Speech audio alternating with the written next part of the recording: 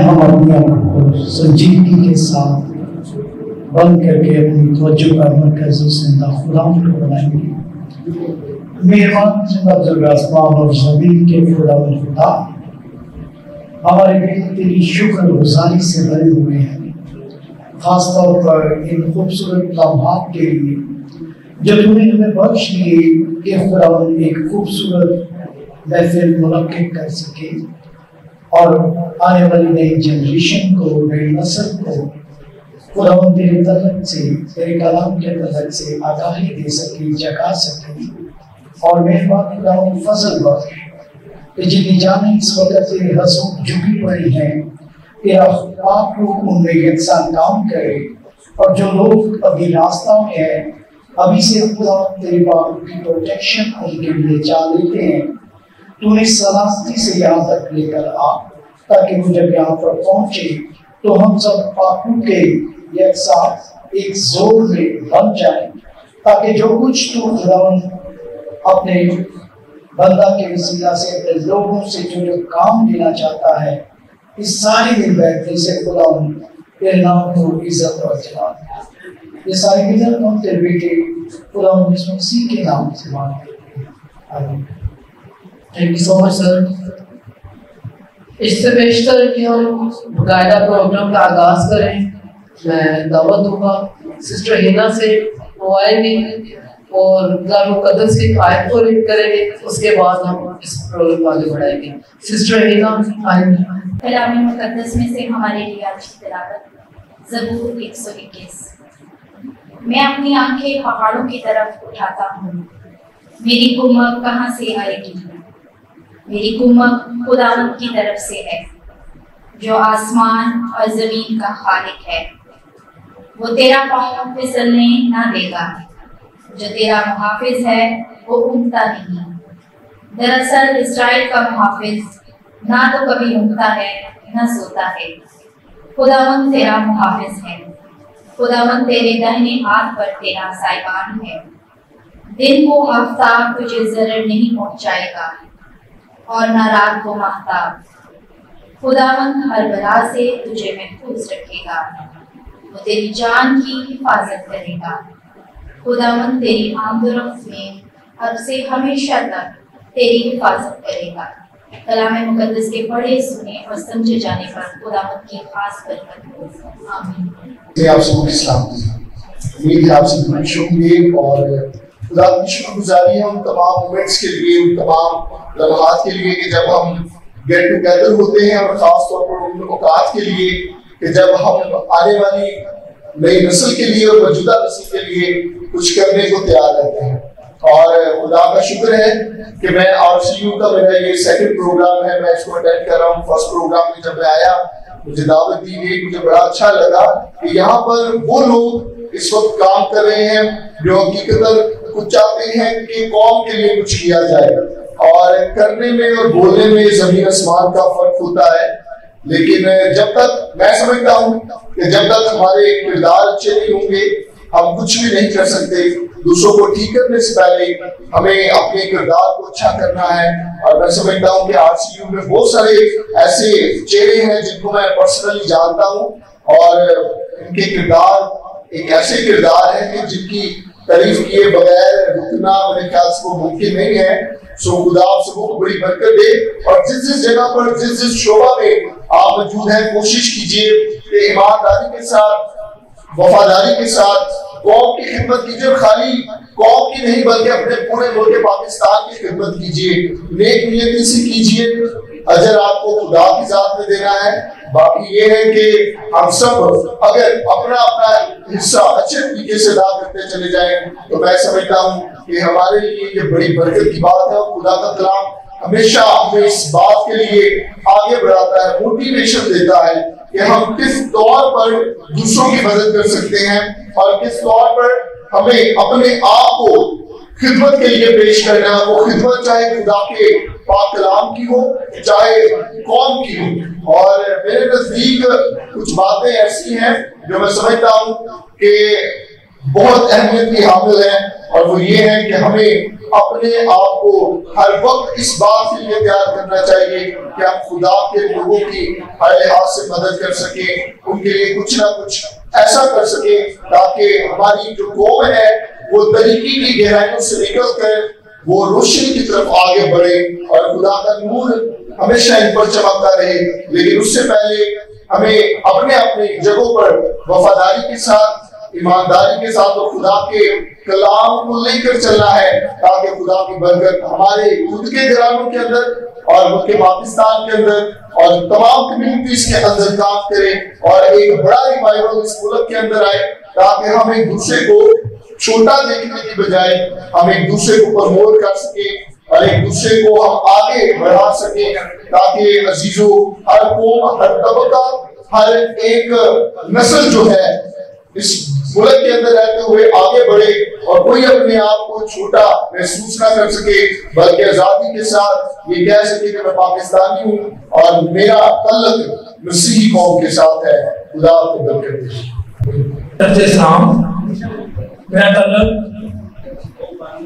HWMC से है और मैं centre for law and justice का नुमाइंदा हूँ। मुझे बहुत खुशी हुई है कि मेरा अपनी दूसरा चांस है, जैसे सनी भाई का यहाँ पे मौका 2 दफा सनी भाई को मिला है और 2 दफा ही मुझे मिला है। 2 दफा मुझे मौका मिला, लेकिन मुझे ये प्लेटफॉर्म बहुत अच्छा लगा है कि ये हमारी मुस्लिम कौम के लिए बहुत अच्छा प्लेटफॉर्म है और हमें एक दूसरे के मुश्किल लोगों के लिए, जो मुस्लिम लोग हमारे मुश्किलों में है, उनका साथ देना चाहिए। भाई का एक्सपीरियंस इतना नहीं बोला, लेकिन फिर भी आप आए तो थैंक यू सो मच। और इसके बाद हमारे दरमियान ऐसे कॉलेज से भाई मौजूद हैं और ये as a social activist working भी कर रहे हैं और यूथ पे काफी काम करते हैं। और आप सबकी जोरदार तालियों में भाई शहजाद डेविड साहब आएंगे, आप सबकी तालियों में मैं इनको वेलकम करूंगा। ये आएंगे अपने सामने ख्यालात करेंगे। Good evening all of you. मेरा नाम शहजाद डेविड है, जैसे भाई ने तारुफ कराया। मैंने एक छोटा सा सर्वे किया है और क्रिश्चियन वैल्यू विलेज की तरफ से, क्योंकि जो खवातीन होती है ना, वो हमारी माएँ भी होती हैं, बहनें भी होती हैं, तो हमें उन्हें प्रमोट भी करना चाहिए। वो इस लिहाज से क्योंकि हम छोटे एक्टिविस्ट हैं तो हम चीज़ों को ऑब्जर्व करते हैं। हाल ही में आपने देखा होगा कि सिस्टर सुनैरा जिन्होंने अपने 4 बच्चों को डॉक्टर बनाया और बड़ी अच्छी बात है। हमारे इधर सियासी समाजी बहुत से ऐसे लीडर हैं, जैसे भाई सलीम साहब है, बहुत से ऐसे हमारी आवाज को ऊपर ले जाने वाले हैं। बात ये है कि जो हमारी जवान बहनें हैं जिनको जिनके हस्बैंड डेथ कर देते जवानी में भी, मैं कहता हूँ कि ऐसा कानून एक बनाया जाए जो जवान होती हैं, विडोज होती हैं, उनके लिए ऐसा इम्प्लीमेंटेशन होनी चाहिए कि जैसे सरकारी खवातीन जो होती हैं उनके हस्बैंड अगर डेथ कर देते हैं सरकारी ओहदे पे, तो उनको कुछ ना कुछ एवज उनके दिया जाता है ताकि वो अपने बच्चों की अच्छे तरीके से कफालत कर सकती हैं।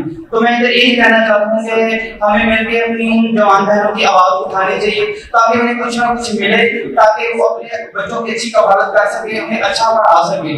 बहुत शुक्रिया। तो इसके बाद पादरी जावेद अख्तर साहब जो यूहन्नाबाद से आए, पास्टर जावेद अख्तर साहब से रिक्वेस्ट है इस तरह आएगी। अब पादरी भाई साहब अगर मेरी आवाज सुने, मुझे आपका पता नहीं है, तो इसलिए जरा आवाज रखें। मेरे सब ठीक होंगे।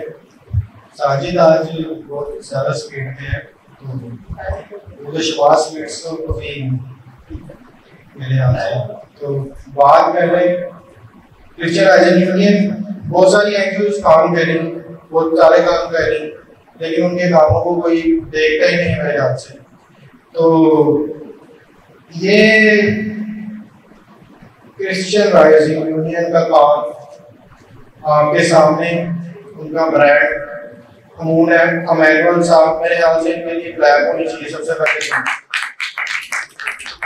इनके साथ जुड़ने वाले बेशुमार लोग इस टाइम अच्छी पोस्ट पे है, जिनको गैजेटेड पोस्टेड कहा जाता है और गैजेटेड ऑफिसर है, सीएसएस करके पीसीएस करके, ये लोगों को स्ट्राइक नहीं मुझे पता होता है, कोशिश कर रहे हैं उनको आगे लाने की, उनकी कोशिश कर रहे हैं उनके लिए।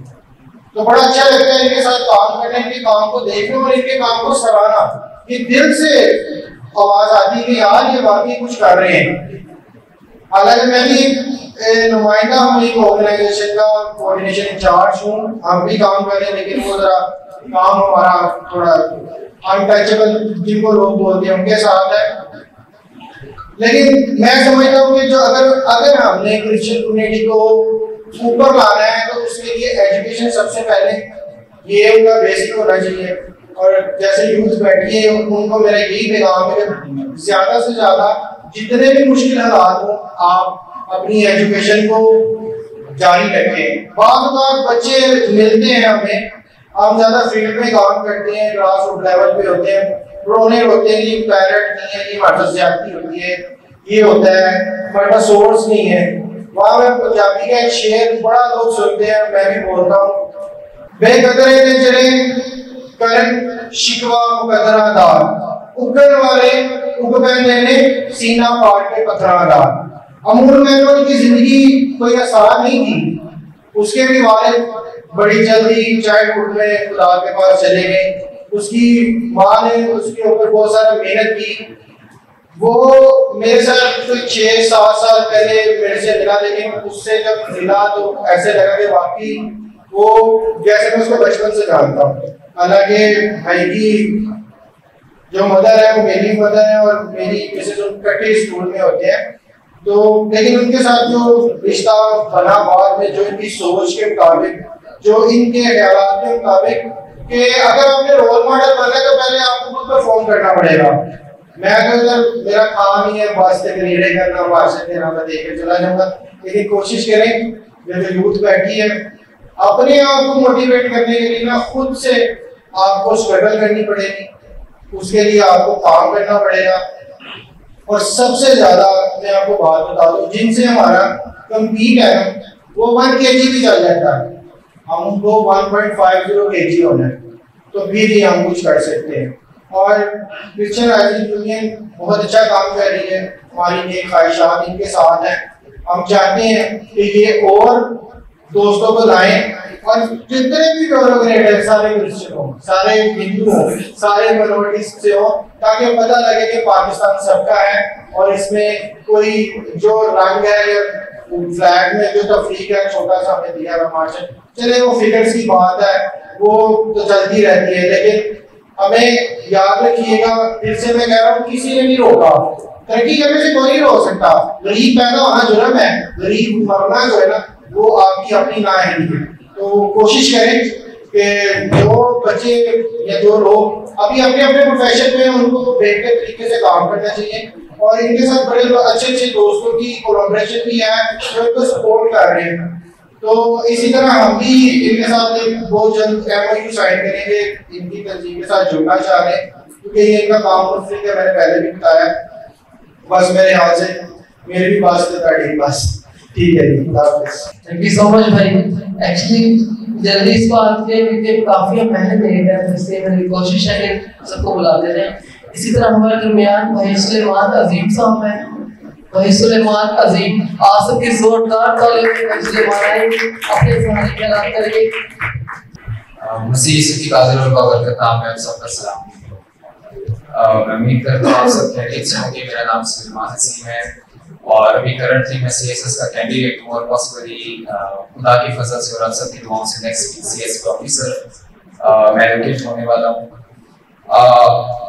मैं फर्स्ट टाइम यहाँ पर आया हूँ और यहाँ का एनवायरनमेंट देखकर, यहाँ पर सभी बातें, मोटिवेशनल टॉक्स सुनकर मुझे एक चीज का अंदाजा हुआ है कि राइजिंग क्रिश्चियन यूनियन हिस्ट्री का कोर्स बदल सकती है। पाकिस्तानी क्रिश्चियंस की हिस्ट्री बदलने की ताकत रखती है, लेकिन ये होगा कब? मेरे चीजों ये होगा तब जब हम सब अपनी लाइफ में प्रैक्टिकल इम्प्लीमेंटेशन हो जाएगा, जब हम अपनी लाइफ में प्रैक्टिकल हो जाएंगे। देखिए हम ये कर सकते हैं कि हम यहाँ पर बैठकर प्लान्स बना सकते हैं, फिगर्स बना सकते हैं, थ्योरीज बना सकते हैं, प्रपोजल्स बना सकते हैं, लेकिन जब हम जाकर बाहर जाकर उन पर अमल करेंगे, उन्हें फॉलो करेंगे, तो मैं सच कहता हूँ ये हिस्ट्री बदल जाएगी हमारे क्रिश्चियंस की। और हम सब इकट्ठे भी इस वजह से हुए क्योंकि हम सब हिस्ट्री मेकर्स बनना चाहते हैं, हम हिस्ट्री को चेंज करना चाहते हैं। तो ये होगा कब? जब हम प्रैक्टिकली अपनी लाइफ में फॉलो करना शुरू करेंगे। हमें दूसरों को नहीं देखना कि अगर वो भाई फॉलो नहीं कर रहे तो मैं भी नहीं करूंगा।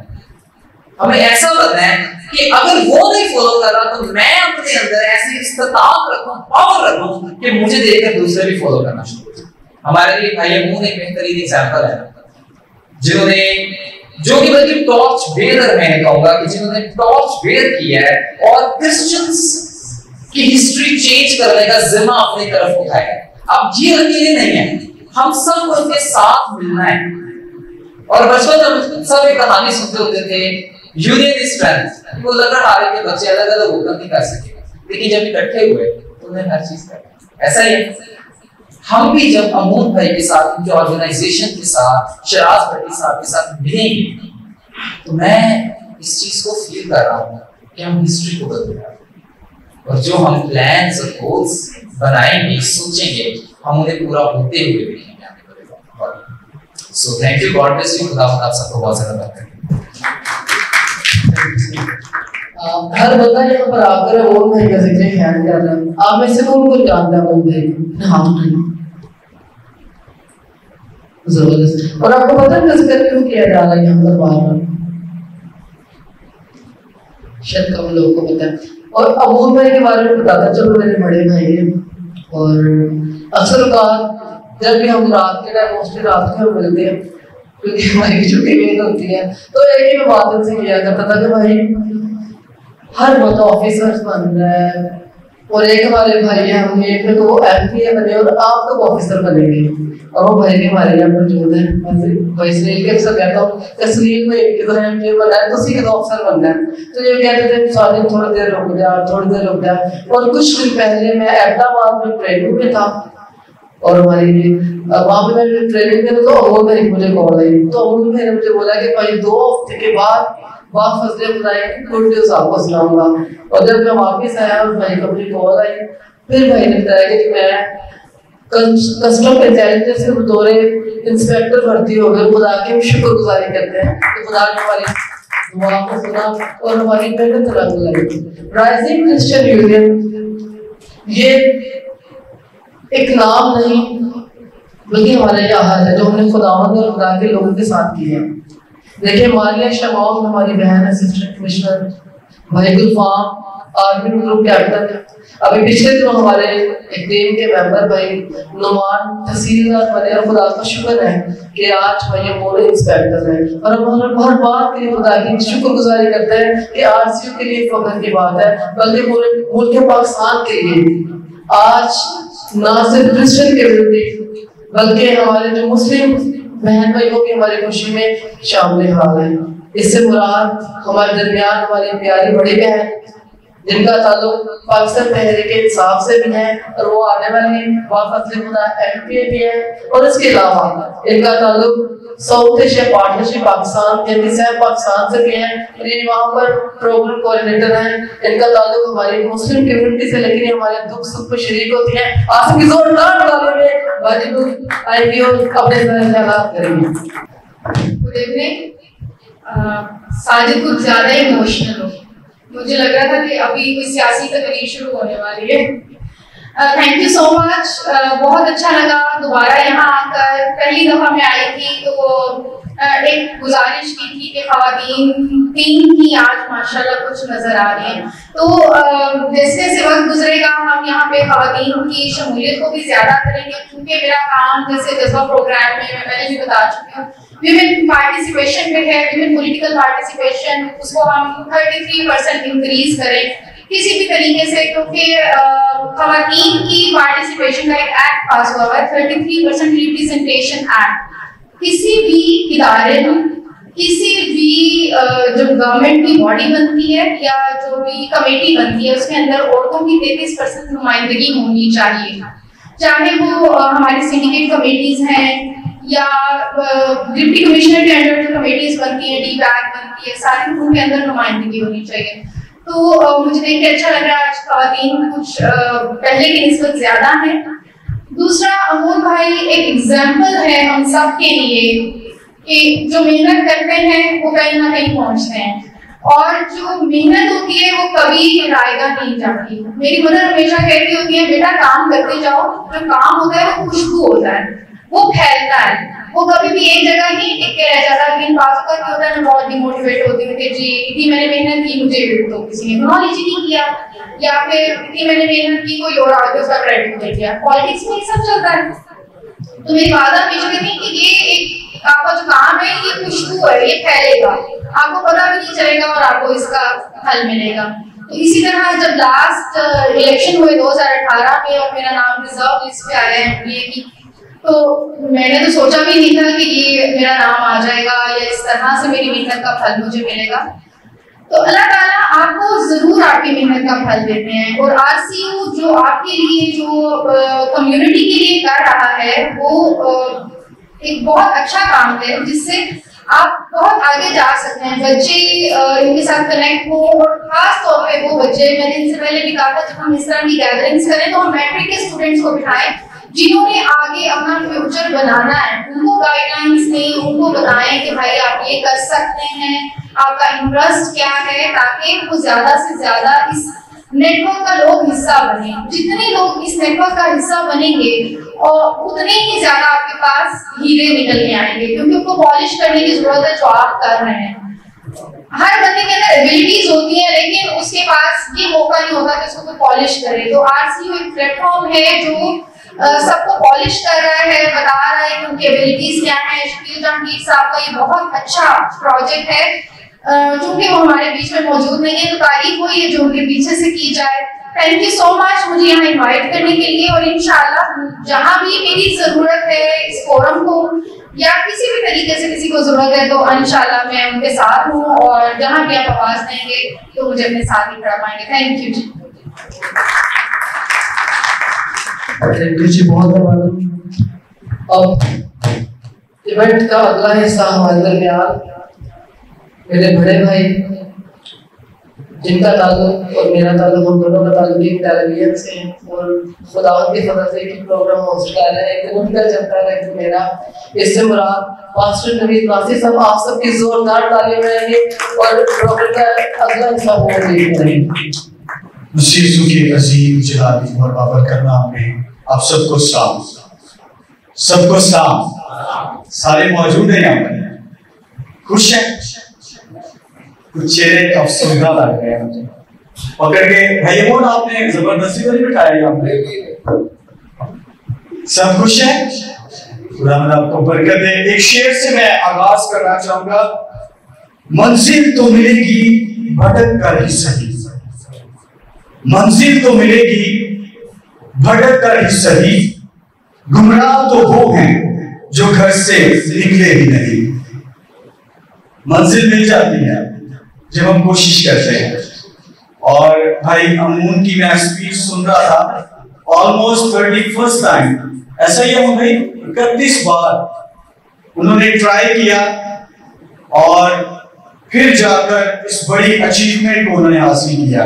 और कोई भी काम है जब तक आप उसको कोशिश नहीं करते, अपने आप को पेश नहीं करते, उस चीज के लिए विलिंग नहीं होते, तब तक आप किसी चीज को अचीव नहीं कर सकते। तो मैं समझता हूं कि ये RCU की, इसी तरह भाई शकील जहांगीर की, वो यहाँ पर नहीं है, उनकी कमी को हम महसूस कर रहे हैं, लेकिन खुदा उनको बरकत दे जिस भी काम के लिए वो यहाँ से गए हैं।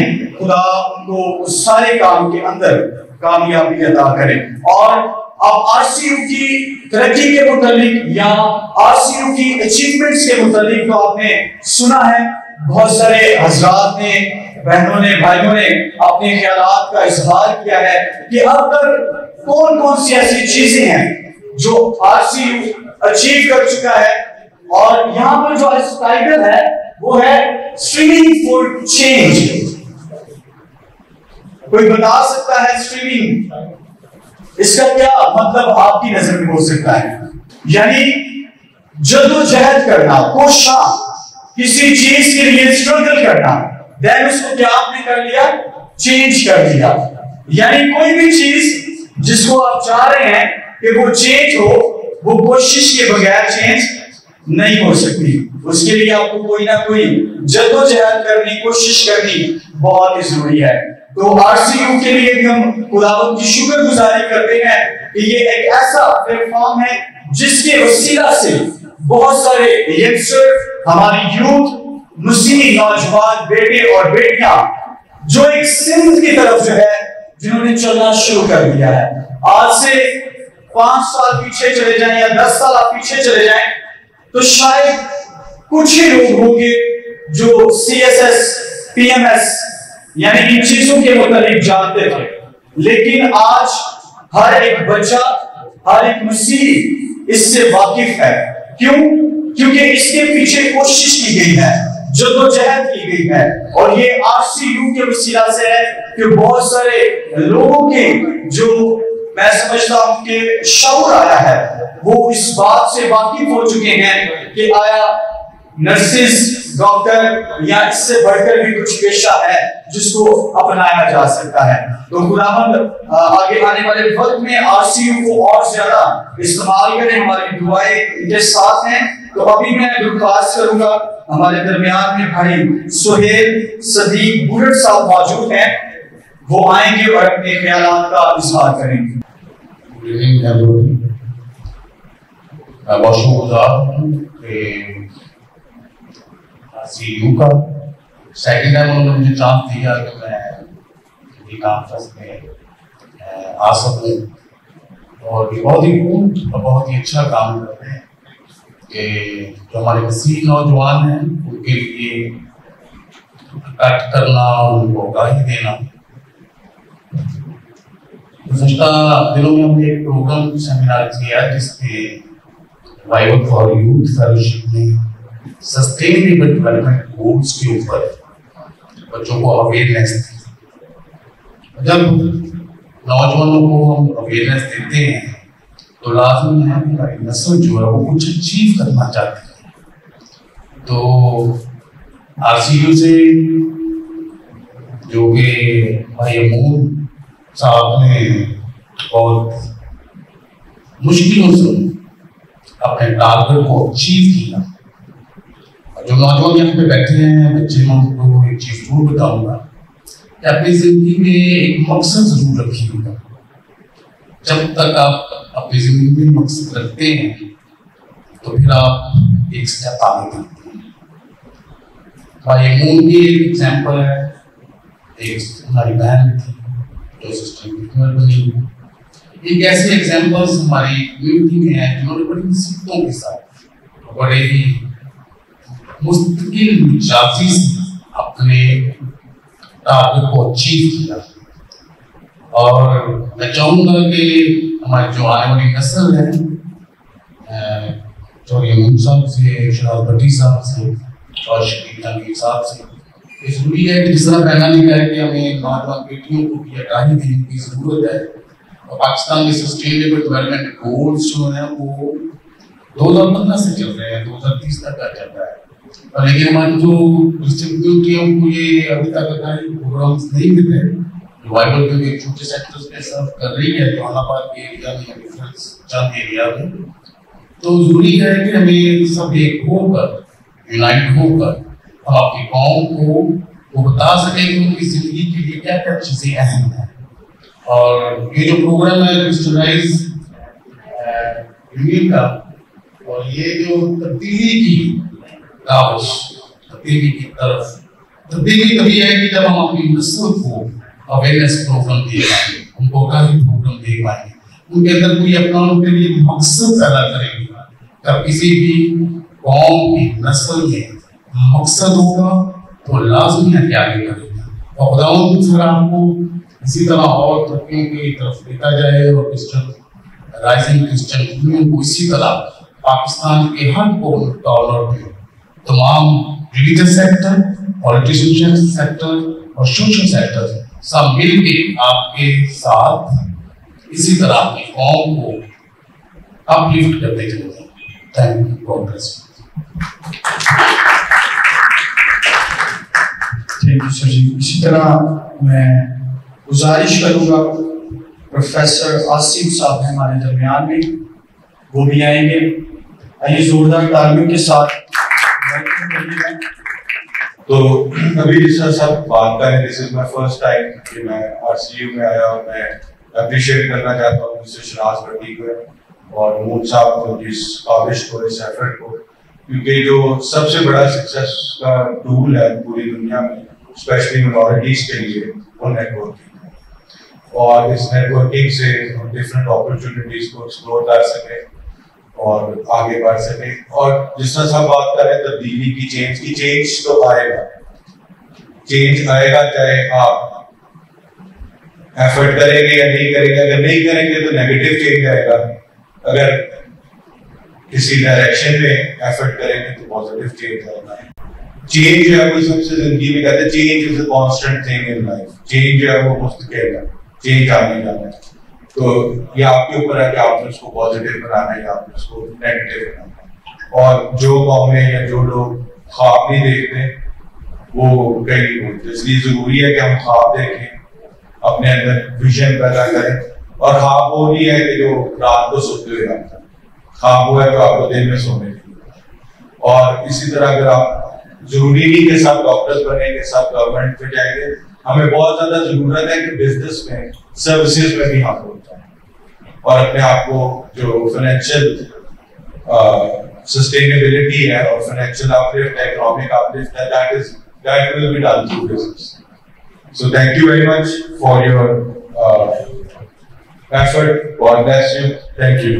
अभी बात की गई मकसद की, तो मकसद होना बहुत ही जरूरी है। बगैर मकसद के या बिना किसी रीजन के जिंदगी गुजारना ऐसे ही है जैसे दूध लेने जा रहे हैं। शायद ये बात कुछ लोगों को जो है वो ठीक लगे या ना ठीक लगे, लेकिन मैंने पढ़ा था किताब में कि ये ऐसा ही है जैसे हम दूध लेने जा रहे हैं। इसके पीछे जो बात उस मुफस्सर ने लिखी वो ये है कि आपको नहीं पता कि वो शॉपर जो है जिसमें आप दूध लेकर आ रहे हैं वो दुरुस्त है या नहीं है। आप लेने तो जा रहे हैं, लेकिन अगर रास्ते में वो शॉपर फट जाता है, चाहे वो आपकी गलती है या फिर उसमें नाक़िस मटीरियल इस्तेमाल हुआ है, तो इसका मतलब है कि वो जो आप चीज लेने गए हैं या जो लेकर आए हैं वो उसका नुकसान हो गया और वो ज़ाया हो गया। यानी बतौर मकसद अगर आपकी जिंदगी के अंदर है, मुसीबी होते हुए वापस जिंदगी अगर आप गुजार रहे हैं तो ये सबसे अच्छा है, सबसे अहम है। इसलिए जरूर मकसद अपनी जिंदगी के अंदर रखें। जब आपकी जिंदगी के अंदर मकसद होगा, विजन होगा और आप इस सोच के साथ चलेंगे कि मैंने किसी चीज को अचीव करना है, तो वो यकीनन आपकी जिंदगी के अंदर होगा। और अभी मैं गुजारिश करूंगा कि पास्टर आमिर साहब हमारे दरमियान में हैं, वो सामने आएंगे और अपने ख्यालात का इज़हार करेंगे। जोरदार तालियों के साथ हम पास्टर आमिर साहब को दावत देंगे। अगर आप तालियां बजाएंगे तो फिर आपके ही तालियां। Good evening everybody. कुछ लोग मुझे जानते हैं, कुछ नहीं जानते, उनके लिए मैं तारीफ कराना चाहता हूँ कि वैसे मेथोडिस्ट चर्च में पासवानी खिदमत करता हूँ, पास्टर आमिर के नाम है। तो जब मुझे इनवाइट किया गया यहाँ पे, तो मेरे जहन में बचपन में जब स्टूडेंट होते थे दूसरी तीसरी में, चिड़िया की और जुगनू की पोइम है या सबक, तो वो आ गया जहन में। तो ये जो शकील जहांगीर साहब हैं, जिनका ये ख्वाब है, आप ख्वाब की ताबीर हम देखते हैं, तो मुझे एक जुगनू की तरह उसकी जिंदगी लगी कि उसने इस तरह से अपने आप को चमकाया कि हमें रास्ता दिखा दिया कि हम किस तरह अपने बच्चों को एक ऑफिसर रैंक पे पहुंचा सकते। सबसे पहले मैं मुबारकबाद पेश करना चाहता हूँ अपने भाई अमून साहब को, जो कि इंस्पेक्टर कस्टम में हैं। मैं चाहता हूँ उनके लिए जोरदार तालियां बजाएं। तो ये कोई छोटी बात नहीं है बहुत बड़ी बात है। एक क्रिश्चियन होते हुए इस बच्चे ने जो कर दिखाया, मेरे ख्याल में हर बंदे के बस की बात नहीं है। वो मुझे बता रहे थे कि इस मुकाबले में मेरे साथ 1 लाख से भी ज्यादा लोग थे जो बनना चाहते थे, ख्वाहिशमंद थे, और जिनकी दरखास्तें जा चुकी, लेकिन मैंने इनको एक बात कही कि आप लाखों में हैं, क्योंकि लाखों में से एक बंदा चुना गया था। इसके साथ एक और मुबारकबाद मैं पेश करना चाहता हूँ, ये चेयरमैन साहब के लिए, राइजिंग क्रिश्चियन यूनियन के जो चेयरमैन हैं, अगर किसी को शायद सबको पता हो, लेकिन फिर भी मैं बताना चाहता हूँ, मुबारकबाद भी पेश करना चाहता हूँ उनको कि वो यूएसए में परमानेंट जा चुके हैं और खुदा ने उनको परमानेंट वीजा दिया है। ये नहीं है विजिट पे दिया है, तो मैं ये भी आम बात नहीं है यूएसए में जाना और हमेशा के लिए जिसको कहते हैं रेजिडेंस मिल जाए, ये भी बड़ी बरकत वाली बात है। और ये जो जुगनी वाली बात मैंने आपको कही है, ये बरकतें इन दोनों बच्चों को क्यों मिली हैं? क्योंकि इन्होंने अपने आप को भूले हुए थे।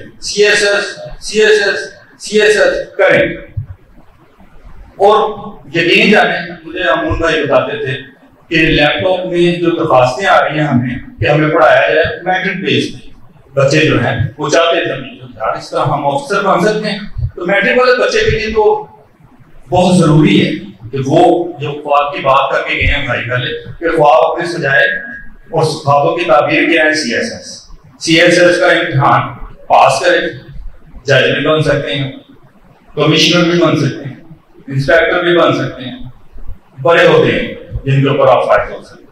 तो मैं एज ए पास्टर पासवान होते हुए मैंने इनकी खिदमत को आगे बढ़ाया कि मैंने अपनी चर्च में जो यूथ है उस यूथ को ये कहा है कि आपने ये शोर मचाते रहें, किस चीज का? कि सीएसएस करें। अब छोटे बच्चों को जब आप ये ख्वाब सजा देंगे ना उनके दिलों में कि भाई मैंने सीएसएस करना है, तो ऑफिसर बहुत ज्यादा हो जाएंगे।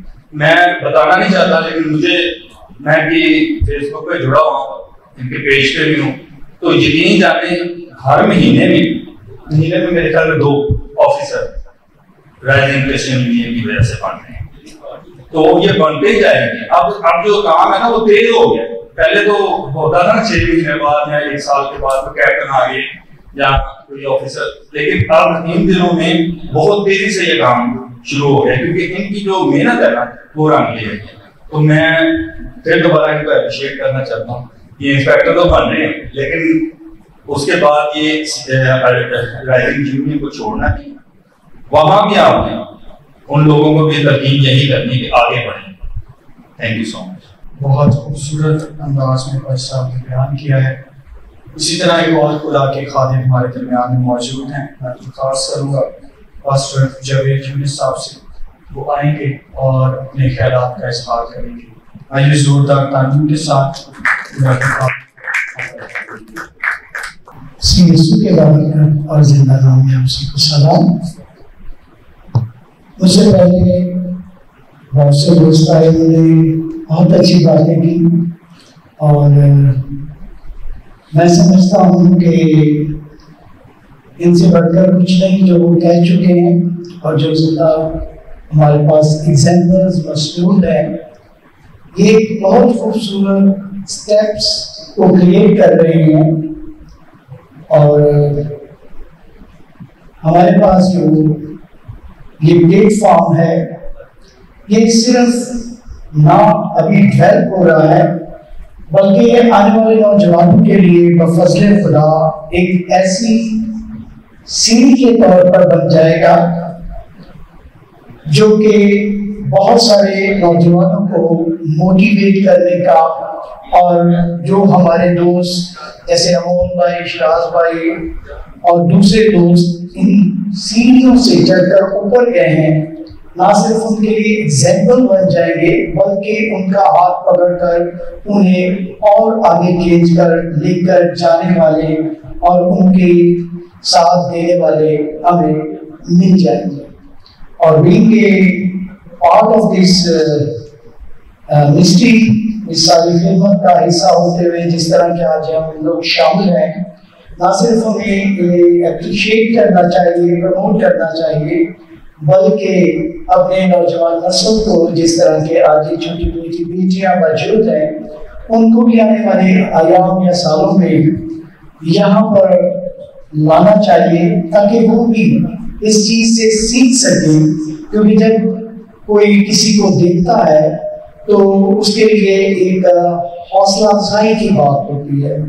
तो हम बेहद शुक्रगुजार हैं खुदा बाप का जो आज के नौजवानों में ये अवेयरनेस बढ़ रहा है और हमारी क्रिश्चियन कम्युनिटी में इस चीज की बहुत ज्यादा अवेयरनेस आ चुकी है। और ना सिर्फ अवेयरनेस आ चुकी है बल्कि वो इसके लिए स्ट्रगल भी कर रहे हैं और उसकी स्ट्रगल का ही नतीजा है एक खूबसूरत स्टेप्स। और ये सीढ़ी जो हमें मिल रही है, हम एज वाइज अगर अपने एक्सपीरियंस से उनको मोटिवेट कर सकते हैं, उनका साथ दे सकते हैं, तो उसमें हमें देना चाहिए। और अगर हम अपने किसी ऐसे दोस्त बेटे बेटियां या बच्चों को यहाँ पर लाकर उन्हें कुछ आईने की तरह दिखला सकते हैं, तो वो भी मैं समझता हूँ कि ये भी हमारे लिए एक अच्छी काविश होगी। मैं बेहद शुक्रगुजार हूँ खुदावन का कि खुदावन ने अपने लोगों को जो कभी भी अपनी हिम्मत, अपने फहम को अपने लोगों से रोके नहीं रखा, वो बड़ी कसरत से दे रहा है। और मज़ीद दुआओं में कि खुदावन इसी तरह अपनी हिम्मत और दनाई अपने लोगों को बख्शता चला जाए ताकि ये जो नमक की हैसियत रखते हैं पूरी दुनिया में, ये अपनी लज्जत, अपना जायका इसी तरह बरकरार रखे और अपने होने का एहसास जहाँ कहीं भी हो बीइंग क्रिश्चियन एक देते हैं। इस छोटी सी दुआ के साथ मैं बेहद शुक्रगुजार हूँ तमाम तरह अपने हाज़रीन दोस्तों का और अपने भाई का, अपने इज्जत भाइयों का, भाई अमोन का, शहराज भाई का, जिन्होंने मुझे मौका दिया कि यहाँ पर आकर कुछ सीख सकूं और अपने दिल की चंद बातें आपसे बांट सकूं। खुदा आपको बहुत ज्यादा बरकत दे और इस खूबसूरत प्लेटफॉर्म को और ज्यादा बढ़ता फूलता बढ़ता हुआ हम और हमारी नस्लें देखें। बहुत शुक्रिया। खुदा आपके साथ। Thank you sir. शायर कहता है कि किसी को बेसबब शोहरत नहीं मिलती दुनिया में, किसी को बेसबब शोहरत नहीं मिलती दुनिया में, उन्हीं के नाम हैं जिनके काम अच्छे हैं। मैं एक और शख्सियत को आपके सामने बुलाना चाहता हूं।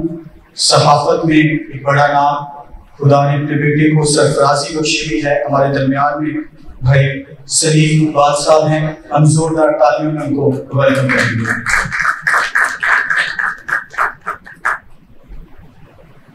मसीह यीशु के बाबरकत नाम में आप सबकी सलामती करता हूँ। Thank you so much brother, सारी इज्जत अफजाई के लिए कि आपने हमें सहाफ़ी माना। हमें तो बहुत से लोग सहाफ़ी मानते ही हैं, लेकिन उनके लिए भी हम शुक्रगुजार हैं। और आरसीयू के लिए मैं शुक्रगुजार हूँ। और बड़ा अच्छा उन्होंने टॉपिक रखा है कि तब्दीली के लिए कोशिश, कि उनके जहन में ये बात आई कि हम किस तरह अपनी कौम की तरक्की के लिए जदोजहद कर सकते हैं, कैसे चेंज ला सकते हैं। इससे पहले भी काफ़ी दफ़ा तब्दीली का नारा लगा और बस वो बीच में ही कुछ बातें रह गई, कुछ हो गई, कुछ रह गई। लेकिन मैं आप सब लोगों के साथ जो बात शेयर करना चाहता हूँ वो ये है कि दूसरी जगह अजीम में अगर हम जापान को देखते हैं तो जापान को मट्टी के ढेरों में तब्दील कर दिया गया था, दो शहरों में, नागासाकी और हिरोशिमा।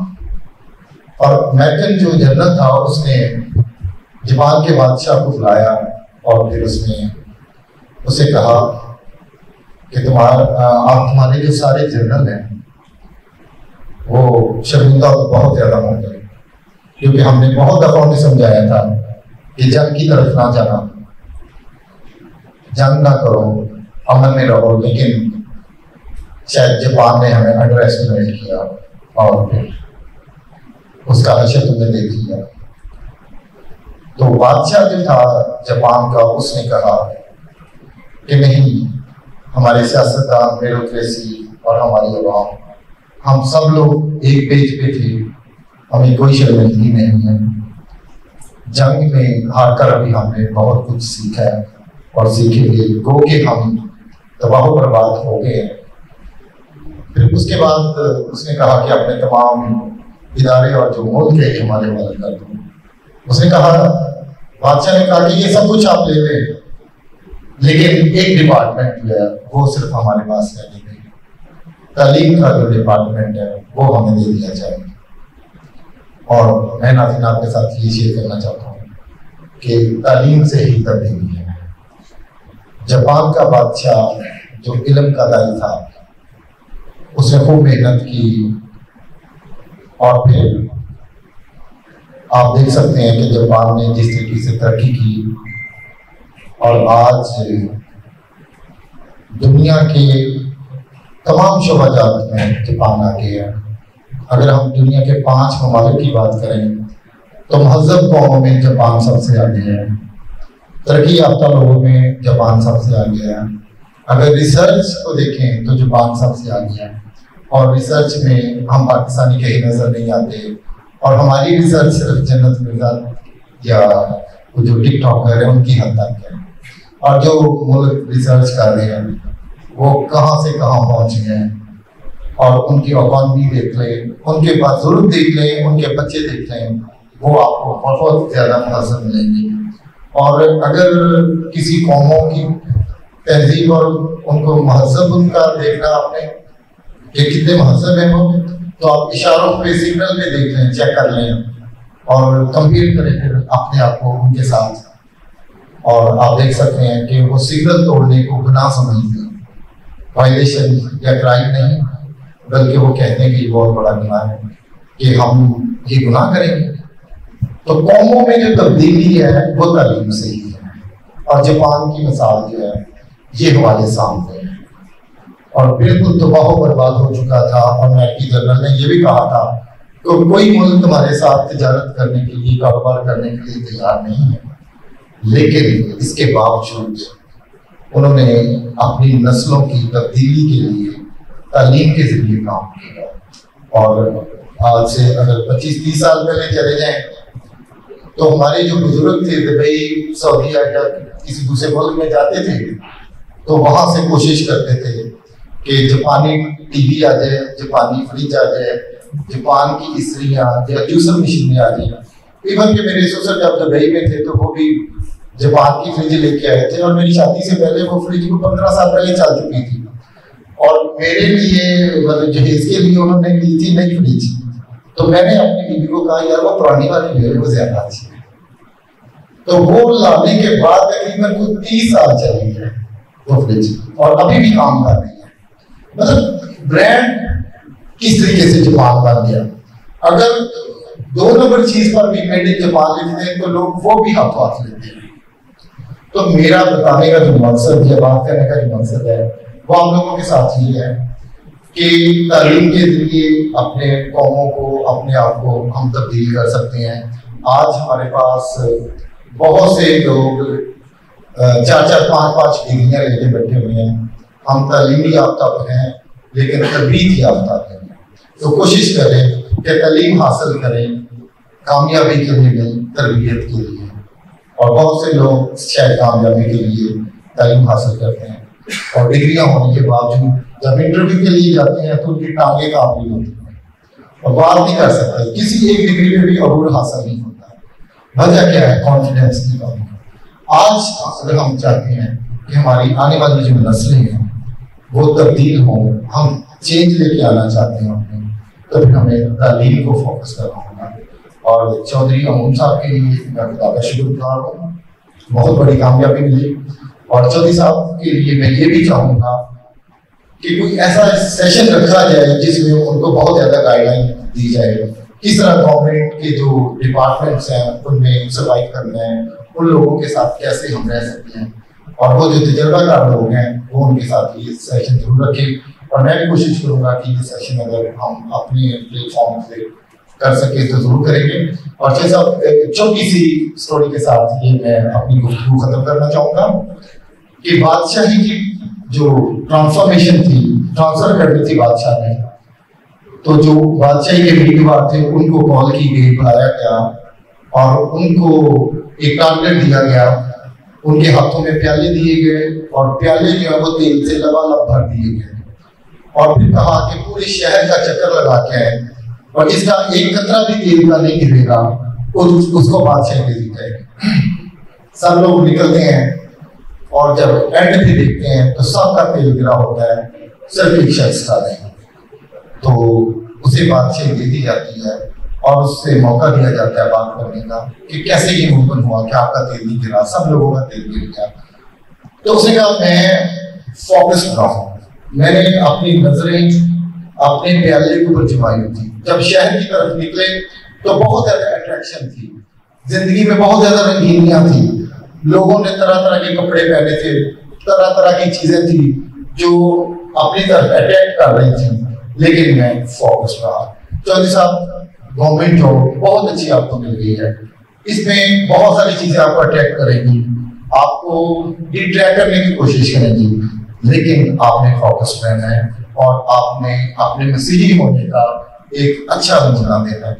हम लोगों से मोस्टली लोगों को हम चाहते हैं कि हमारी बहुत अच्छी मिसाल हो लोग, लेकिन हम खुद मिसाल मांगे। थैंक यू सो मच आपकी तवज्जो के लिए, आपका शुक्रिया। ज्यादा लंबा हो गया, इन्वाइट करने के लिए बहुत शुक्रिया, थैंक यू।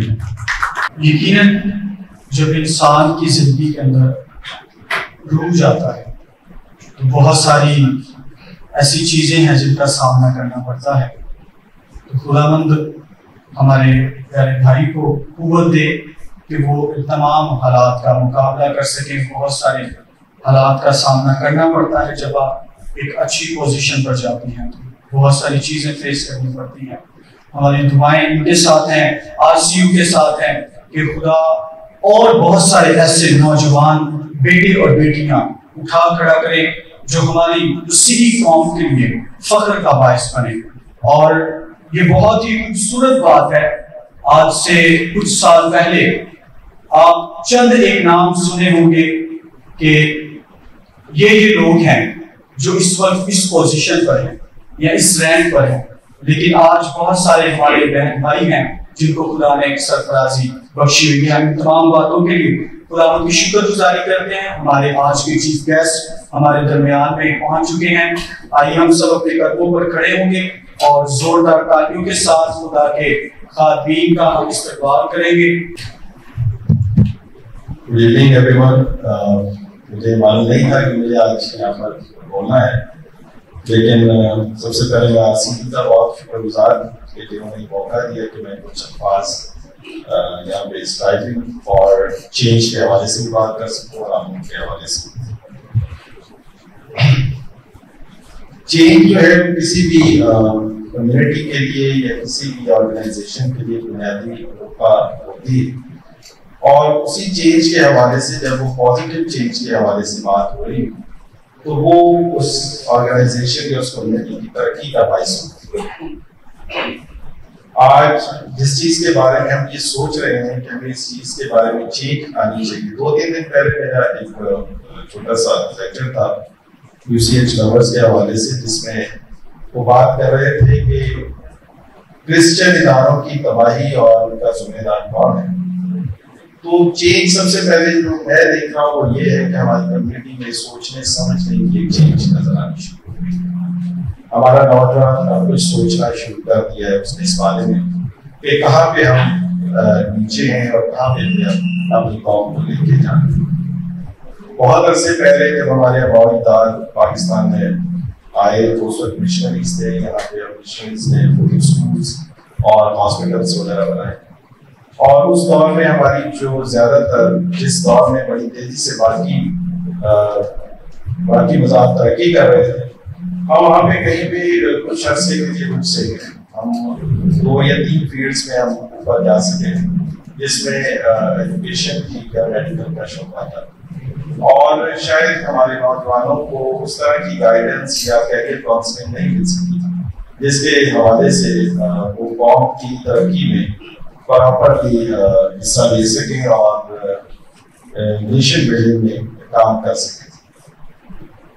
तकरीबन 1980s के बाद से ये रुझान शुरू हुआ कि हमारे नौजवानों ने जो सुपीरियर सर्विसेज हैं उसकी तरफ कदम उठाना शुरू किया और उन्होंने इस बारे में सोचना शुरू किया कि हमें दूसरे भी जो इन शोबों के अलावा शोबे हैं उसमें आगे आना चाहिए।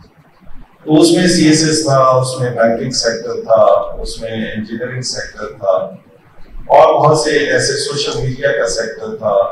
आज हमारे पास आप चैनल्स देखें, आज हमारे पास आप बैंकर्स देखें, आज हमारे पास आप इंजीनियर्स देखें और MBA के स्टूडेंट्स देखें। अच्छी यूनिवर्सिटीज और कॉलेज के स्टूडेंट्स जो है वो अपने सब्जेक्ट्स को खुद चूज करते हैं और उन्हें बताया जाता है कि वो किस तरह आगे जा सकते हैं। मैंने 2002 में बैंकिंग सेक्टर को ज्वाइन किया था। मुझे 22 साल थे इस बैंकिंग सेक्टर और मैं MCB इस्लामिक में एज एरिया मैनेजर और वाइस प्रेसिडेंट। गुड इवनिंग और इसी में सबको सलाम। जितने खुदाम हैं और पास्टर जॉन सिस्टर इस्लाम का बरकत है। ये जो चौधरी अमून साहब ने मुझे बताई रखी है ना, ये एक चेहरा छुपाने के लिए थी। वो चेहरा एक ऐसा जद्दोजहद का, मेहनती, अपनी मंजिल तक पहुंचने का ये जो स्ट्राइविंग फॉर चेंज है, इसको देखते ही मुझे तो बतख याद आ गई कि वो स्मूथ ऊपर पानी में नजर आ रही है लेकिन पीछे उसके जो पांव है वो तेजी से गर्दिश कर रहे हैं। और इसी स्मूथनेस के साथ इस लीडर ने मेहनत जारी रखी और आज पुराने से बरकत दी है, कामयाबी दी है। हम जोरदार ताली बजाकर खुदा की शुक्रगुजारी करते। बहुत सारे खुदाम ने और लोगों ने बात कही कि मंजिल होनी चाहिए, एक गोल होना चाहिए, पर्पस होना चाहिए, वो ये होना चाहिए। पर अनफॉर्चुनेटली ज्यादातर लोग विजन रखते हैं, पर्पस भी रखते हैं, लेकिन होता है कि जब 6 माह साल तक वो अपनी मंजिल को अचीव नहीं कर पाते तो वो उससे जो है वो थक जाते हैं, वो अपना रास्ता चेंज कर लेते हैं, वो अपने सब्जेक्ट चेंज कर लेते हैं, वो अपनी मंजिल चेंज कर लेते हैं। लेकिन मुझे आज तालिब याद आ रहा है जिसने जब फतुहात हो चुकी वादा के सर्जन मेजर फतुहात, तो 45 साल पहले का वादा गौर से सुनिएगा, जब मूसा ने ये वादा किया था कि हबरून की जो पहाड़ी है मैं तुझे दूंगा, तो 45 साल तक तालिब ने वेट किया, इंतजार किया और 45 साल बाद वो पहाड़ी अभी फतह भी नहीं हुई। और वो पहाड़ी जिस पर जो है वो अलाकीन है, जन्नात है, वो फोर्टिफाइड एक पहाड़ है, उसको तालिब ने कहा कि ये पहाड़ी मुझे दे दी, साबित कर दूंगा। 45 इयर्स तक वो साबित कर रहा और जब 45 साल तक भी साबित कर रहा तो वो मंजिल चाहे कितनी ही मुश्किल थी, सियासत करना किसी हबरून की पहाड़ी से कम नहीं, और अपनी साबित करने की वजह से उसने अपनी मंजिल को फरा करा। आज बहुत सारे विजन देखते हैं लेकिन साबित करने लगते चेंज हो जाते हैं। और मैं महसूस करता हूं इस नौजवान को कि ये स्मूथली अपने टारगेट पर साबित कर रहा और आज उसने अपनी मंजिल को अचीव किया। दूसरी एक बात मैं कहना चाहूंगा, कालिब के अंदर एक डिफरेंट स्पिरिट, डिफरेंट रूह का मालिक था। जब 12 जासूसों को भेजा गया तो सिर्फ यशा और कालिब ही थे जिन्हें ये कहा था कि हम इस इलाके को फतह कर सकते। दूसरों को ये नजर आया था कि हम जो है वो इनके जन्नात का इनकी पीढ़ियां हैं, लेकिन इन्होंने ये कहा था कि हम इनको खाएंगे। That has a different spirit। मेहनत बहुत सारे लोग करते हैं, पढ़ते भी बहुत सारे हैं, एमएन बहुत से करते हैं, लेकिन काम क्या वो होता है जिसके अंदर डिफरेंट होती है। और अमून साहब डिफरेंट स्पिरिट के, डिफरेंट रूप के मालिक हैं और इससे आज कामयाबी भी उनको मिली है। तीसरी और आखिरी बात, ये अमून साहब के लिए है और आसिम के लिए है और सारी टीम के लिए। दाऊद एक ऐसे इलाके में भागकर जाता है जहां जो लोग हैं वो कंगाल है। पहला सैमुएल उसका बादशाह था, उसकी दूसरी देख सकते हैं, और सब कंगाल और सब कर्जदार और सब बिगड़े उसके पास जमा हुए और वो उनका सरदार बना। किसका सरदार? कर्जदारों का, कंगालों का, बेदिलों का, बिगड़े दिलों का। ये वो लोग हैं हमारे माशरे के अंदर, हमारी सोसाइटी के अंदर जिनको कोई पूछता नहीं। कर्जदार कौन पूछता है? रिश्तेदार नहीं पूछता, बागियां कौन पूछता है? कोई नहीं पूछता। बिगड़े दिलों से नफरत करते हैं। लेकिन दाऊद एक अजीब लीडर होते हुए पहले उसकी हालत कुछ खराब हुई, निकलना शुरू हो गया, लेकिन उनके दरमियान क्या, अपने दरमियान रहा, उनका सरदार बना। लेकिन ये सब जो टकराए हुए लोग थे वो ना सिर्फ इनका सरदार बना बल्कि अपनी लीडरशिप से उनको तब्दील करके उसने दोबारा से फतूहात हासिल की और दोबारा अपनी मंजिल को भी हासिल की। आरसीयू के लिए ये एक विजन कि इन्होंने इस माशरे के अंदर बहुत सारे ऐसे नौजवान बेटियों को मुफ्ती इलाकों से उठाया जिन्हें रद्द कर दिया गया था, जिनको सपोर्ट ना किया गया, जिनको पूछा गया, और आज उनमें से बहुत सारे असिस्टेंट कमिश्नर हैं और जबरदस्त प्रोफेसर और लीडर्स हैं। हम इस अजीम काविश के लिए जोरदार तालियां बजाकर हम आरसीयू को प्राइवेट तस्वीर पेश करते हैं।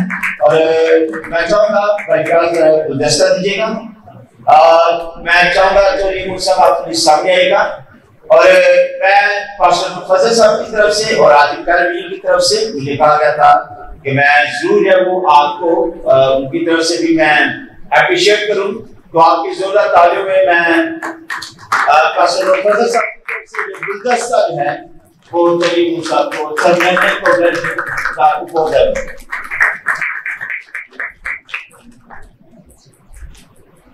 आपकी जोरदार तालियों में सामने आएंगे resuming fire chairs working television के यूथ के हमारे लीडर हैं, रहनुमा हैं। जोरदार तालियों के साथ हम आप सबकी सुबह से चाहते हैं। क्रिश्चियन यूथ जब मैं देखता हूँ कि तरक्की कर रही है और इस गुलिस्तान में वो फूल खिलना शुरू हो गए हैं जिनकी खुशबू से एक वक्त आएगा ये मुल्क और ज्यादा महंगा।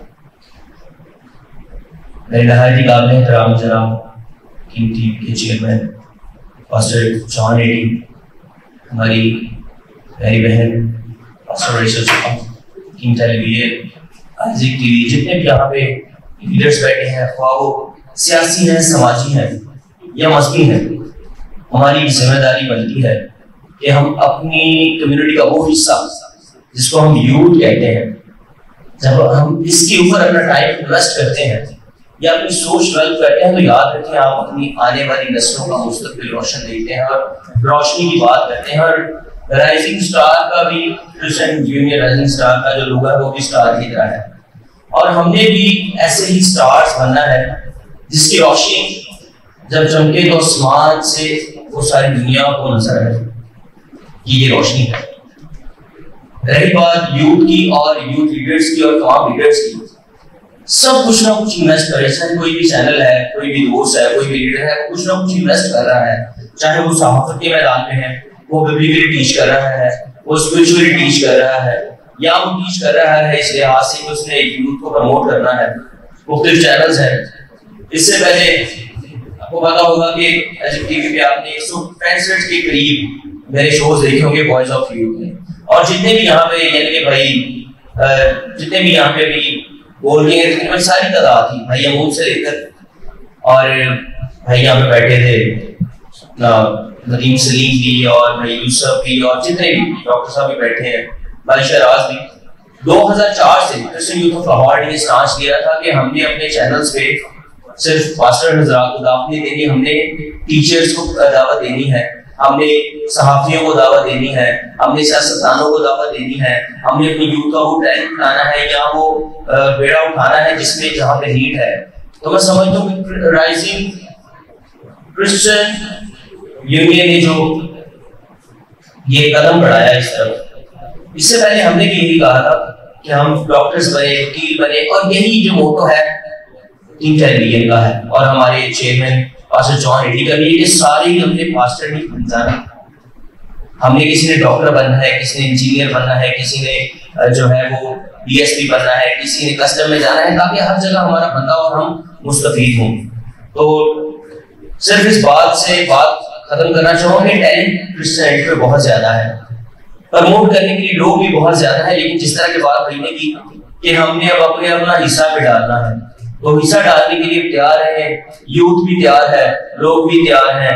और मैं समझता हूँ कि जो हेल्थी ब्रेन है वो चर्च को पता होता है कि जैसे भाई जब कह के गए कि चर्च को पता है कि कौन सी 4-5 की पर्सन आपके चर्च में है, तो उन की पर्सन को ले, और अगर हर चर्च 4-4, 5-5 बंदों पे भी इन्वेस्ट करेगा तो आने वाला दौर आपका होगा इस शेर के साथ कि खुशबुओं का एक नगर आबाद होना चाहिए, इस निज़ाम ज़र को बर्बाद होना चाहिए, इन अंधेरों में भी मंजिलों तक पहुंच सकते हैं हम, इन जुगनुओं का रास्ता आपको याद होना चाहिए। Thank you.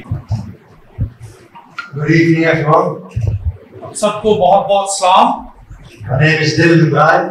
मेरा नाम डैन ब्रायन है। I come from the Netherlands. और मेरा ताल्लुक नीदरलैंड से है। It's an honor to be with you tonight. आज शाम आपके दरमियान में होना काबिल तहसीन है। I want to share a short story. एक मुख्तसर कहानी आपके साथ बांटना चाहता हूँ।